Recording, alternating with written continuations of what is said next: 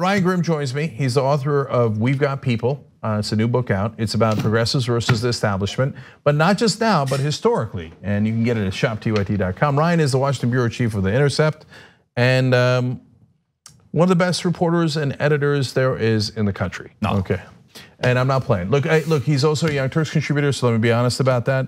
But we want to be upfront about it. But there's a lot of Young Turks contributors I wouldn't say that about.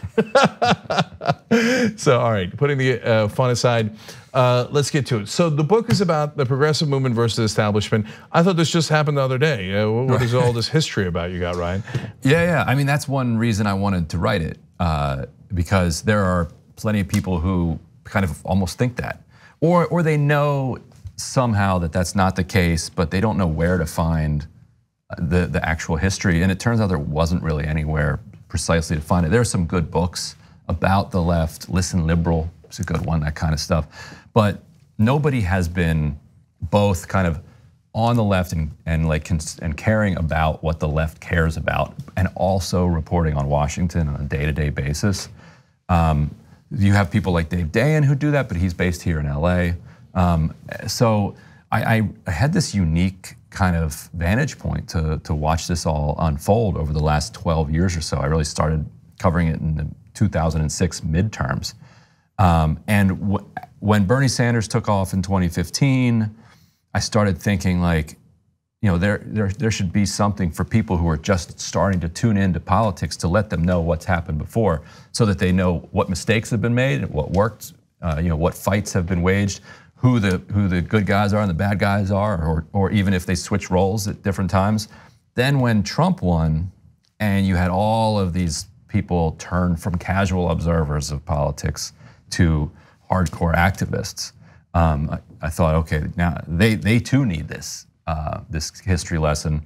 Then when Ocasio-Cortez won, it showed that like the Bernie Sanders phenomenon was not just one-off, which you knew, and people knew, but it was that this was a movement, a people-powered movement that had a long way to go, but there was a lot had come before it, and it was time to just get that down for people, so they have a sense of where they've been, where they come from. So Ryan, I'm going to go even further in the past to get to the point where you start talking about Jesse Jackson, and there's a lot I learned about that I didn't know.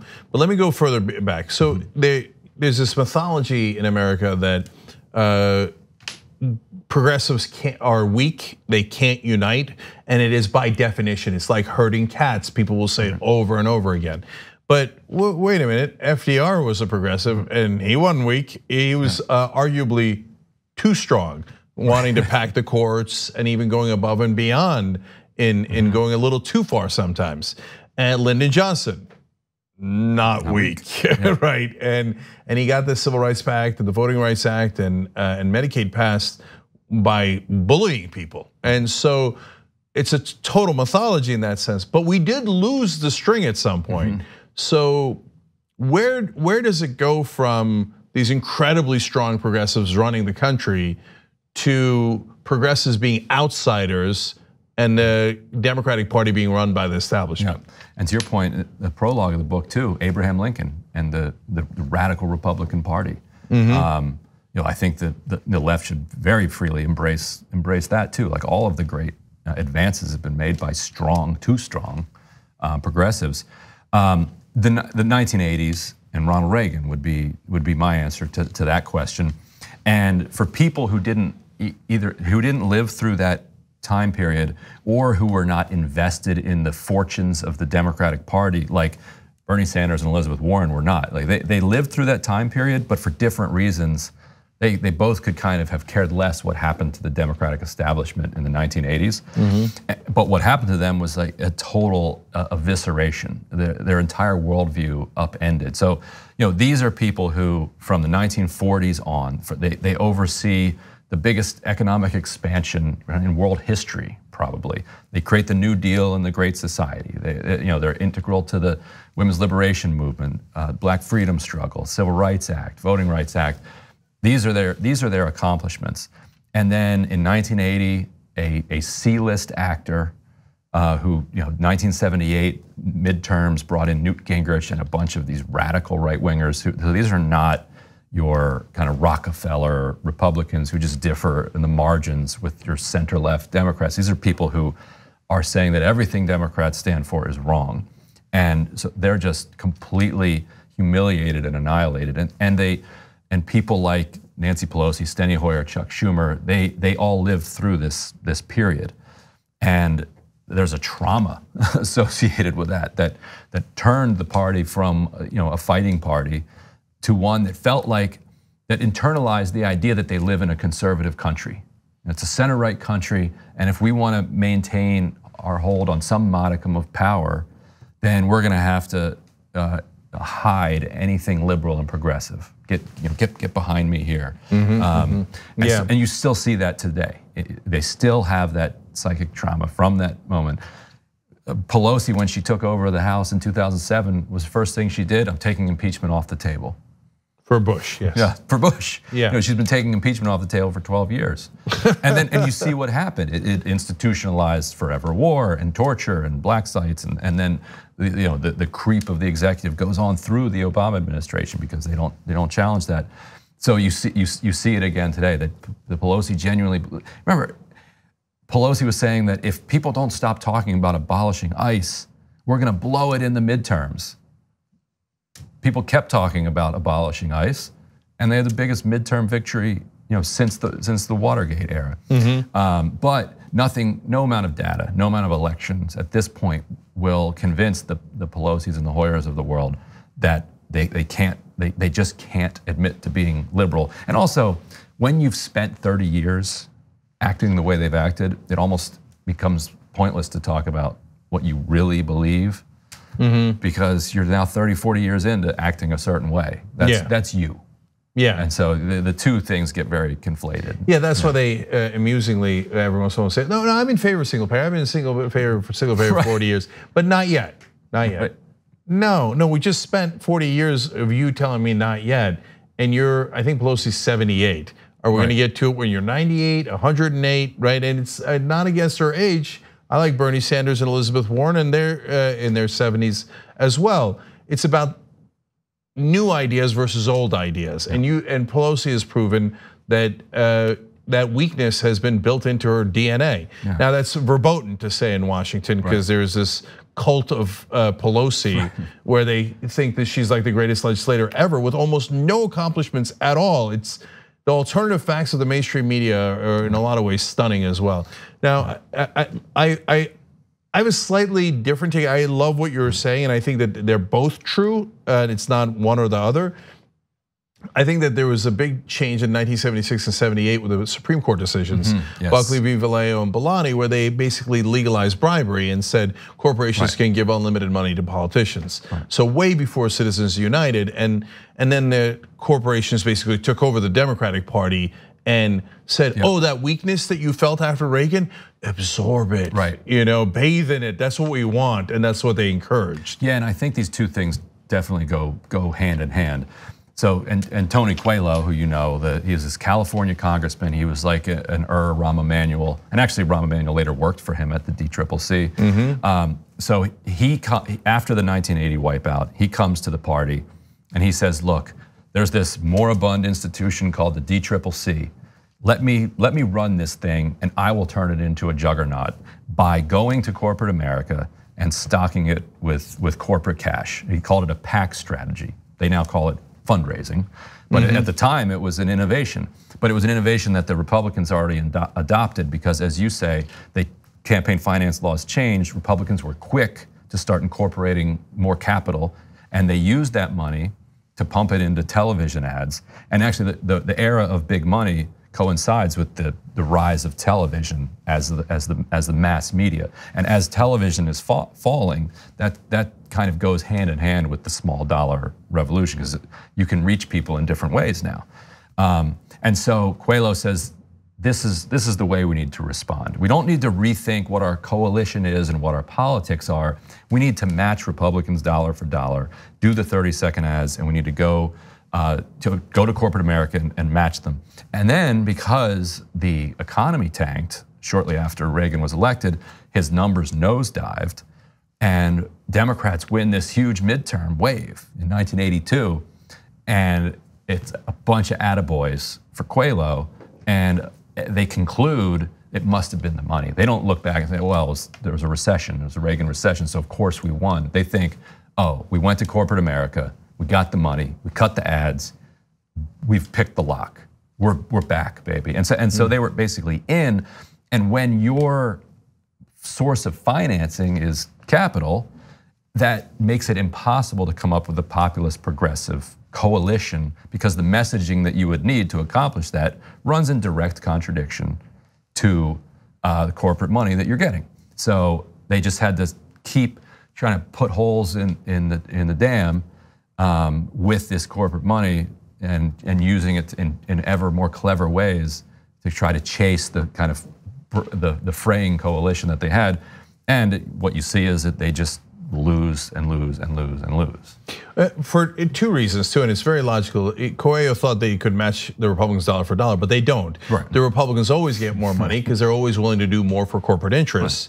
Right. And the second reason is that then once you get hooked on it, the powerful and the wealthy, they want to fund strong Republicans and weak Democrats so that the Republicans can run roughshod and give them all the tax cuts and deregulation that they ever dreamt about, and that the Democrats then are defanged. Right. And so all of their leaders are purposely weak. Now, and it's a little bit of the invisible hand of the market. It's not like, I think the funders didn't get together and be like, let's pick Pelosi because she's so incredibly weak. The money naturally flowed to, because if you were a strong progressive, they'd say, whoa, hey, he's upsetting he's rocking the boat a little bit too much. He's a bridge too far here. So you're not gonna get any money. The one that's keeping things nice and easy, you're gonna get all the money. The purest distillation of that is that the Koch brothers are now suggesting that they're gonna start backing up moderate Democrats in primaries if they get challenged by insurgents. You couldn't have a clearer case of how this is gonna unfold. Why do the Koch brothers like center-left Democrats? Yeah, because they will comply. They will do as they are told. Yeah. And so, unfortunately, they now have a long history of that. What that brings us to 1988 and Jesse Jackson. So now, not a lot of people know this part of the story. So what happened there? And if more people had heard of Harold Washington, my subtitle might have been From Harold Washington to AOC. But Jesse Jackson and Harold Washington worked together on this mayoral campaign of this fascinating race in 1983. He's a sitting congressman, African-American guy who was backed by Democratic Socialists of America, and he decides that he's gonna challenge the Chicago machine. Jesse Jackson gets behind him. Young Lords, a kind of reformed Latino gang in the city, they get behind him. They register hundreds of thousands of voters. This is an absolutely extraordinary grassroots effort. Jesse Jackson told me he got word that Ted Kennedy and Walter Mondale were gonna come in and endorse Daley. And so he reached out to Kennedy and he's like, look, I've known you for decades. I'm not asking you to endorse Washington, but I'm telling you we're doing something special here. Just stay out of the primary. Let us have a fair fight. Kennedy and Mondale was vice president under Carter. Kennedy is Kennedy. These are the two most famous liberal, and they're not just Democrats, these are liberal Democrats. Please don't come in here and do this. And they say, look, we're old friends. What can I do? And so they come in, Kennedy and Mondale endorse Daley in the primary. And that's when Jackson and Washington, they fully realize that this is a fight, that this is a fight to the finish. And so Jackson, I think, has quoted me with something like, this kind of liberalism is not liberating. And so they decide they're going to conceive of themselves as in opposition to this element of the party. They win the primary with this grassroots army. The Democratic machine flips in the general election and endorses the Republican. That's how badly they want to hold on to power. Ryan, it's as if you were writing the book to prove me right. So I've been saying, no, you don't get it. If Bernie Sanders wins the primary, moneyed interests are not, they don't care about the Democratic Party. Oh, progressives won, great. No, they don't care. That's why Howard Schultz said, if Biden wins, I won't run, so Biden can go ahead and beat Trump. But if Bernie Sanders wins the primary, I'm gonna come in, and basically he's raising his hand and saying, yeah, I'm incredibly wealthy, so-called Democrat my whole life, now an independent, And I'm going to throw the race in favor of Trump because I'd rather have him win and give me tax cuts than have Bernie Sanders, an actual progressive, win. The Donnie Deutsch on MSNBC the other day said, I'd rather vote for Trump than Bernie Sanders. And the Scarborough had to be like, no, that'll get you fired. And we don't say that out loud. You're supposed to hint that, right? Yeah, that's right. And so in this case, they said the quiet part loud, and they literally went and campaigned. This is Ross Dinkowski, who is Ways and Means chairman, and was a colleague of Washington's in Congress, endorses the Republican, and they bring all the machine's energy to bear to try to elect this Republican. The police chief, like a week before the election, Washington had run on he was going to fire the police chief. Police chief quits in this flamboyant fashion, trying to tell voters that, that if you elect Washington, the crime is going to run rampant in the city, and Washington wins.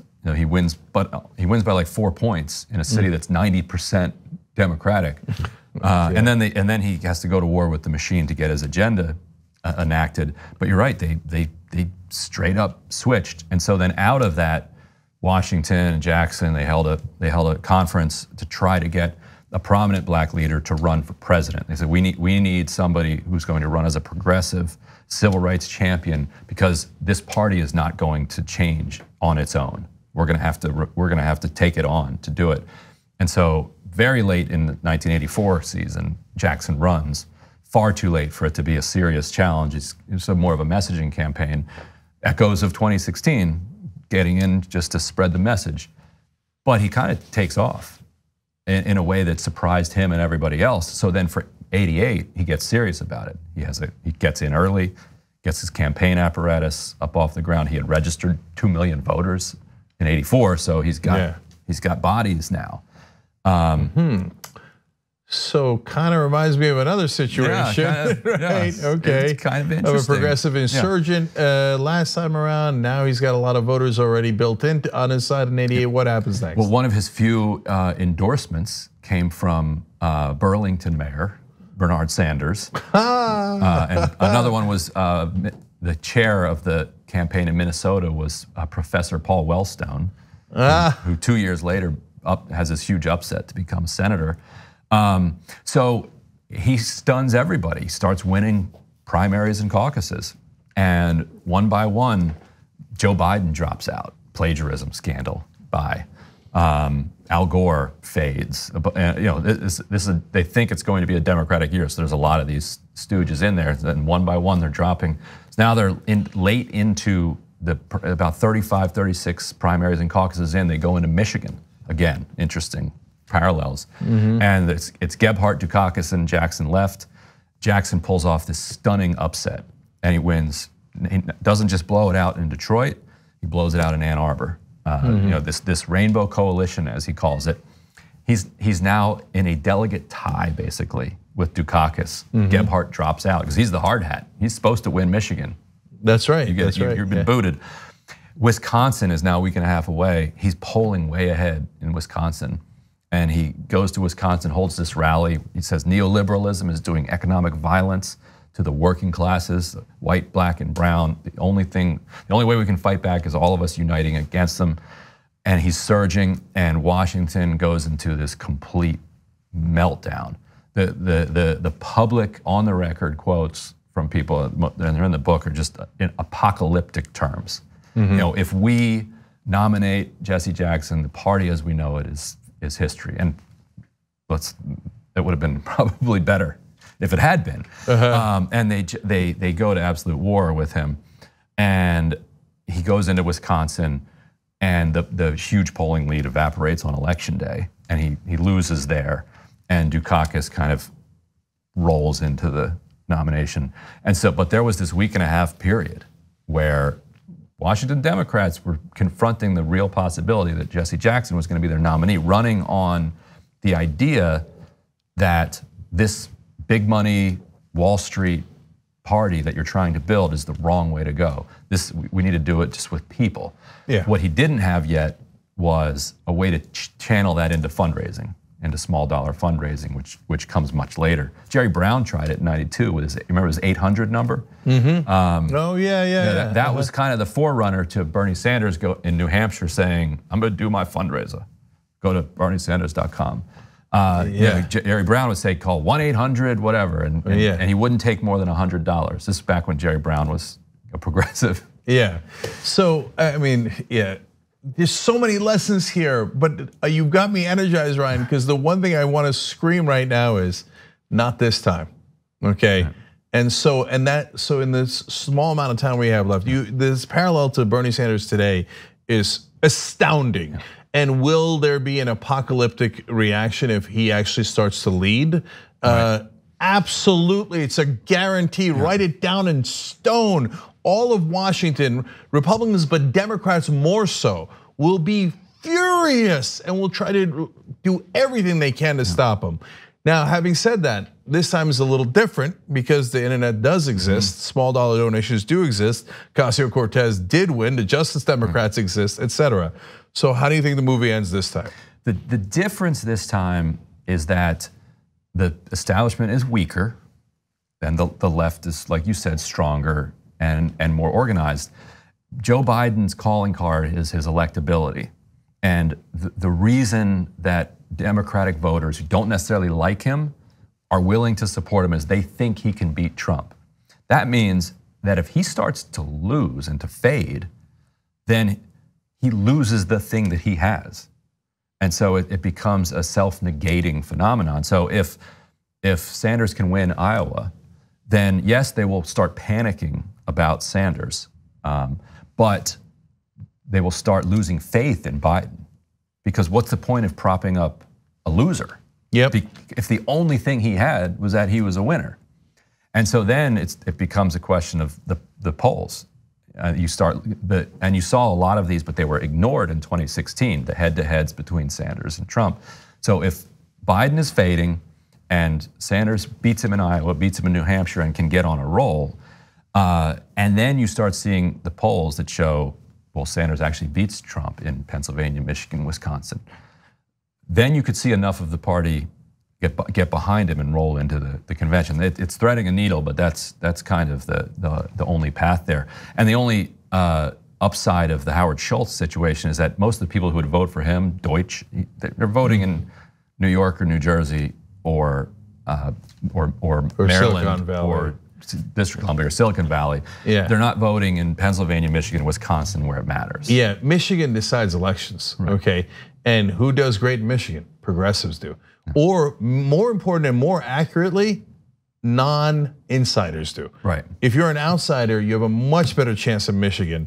So this whole idea of like, oh, Joe Biden's an insider and they love insiders in Michigan. No, they don't. Trump won in Michigan, Bernie won in Michigan, Jesse Jackson won in Michigan, and we need Michigan. Yeah. So this idea that Biden or the establishment Democrats are more electable is nothing but mythology. Through and through. It's never been true. It isn't true today. They said, no, we can't have Jesse Jackson because Dukakis is more electable. President Dukakis. Yeah, how did that turn out, right? Dukakis got annihilated, and the Democratic Party's been annihilated ever since. Right. Perhaps, just perhaps, we should look at history and try something different. And it's worth a thought. And seriously, look, 2020 is the mother lode. It's everything. We're at a crossroads. That's why I'm doing this with my hand. Okay, we're at a crossroads, and if we win now, we can take over the party and actually bring the populism back, progressivism back, and bring strength to the Democratic Party and get rid of the corruption of the donors.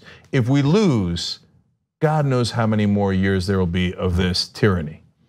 And so that's the situation. You got to read the book to have a good sense of what's going to happen today. It's called We've Got People. It's by Ryan Grimm. It's now available at shoptyt.com. Ryan, thank you for joining us, brother. We really appreciate it. Appreciate it. The TYT Plus app is now available on iOS and Android. Download to get more TYT content at tyt.com/app.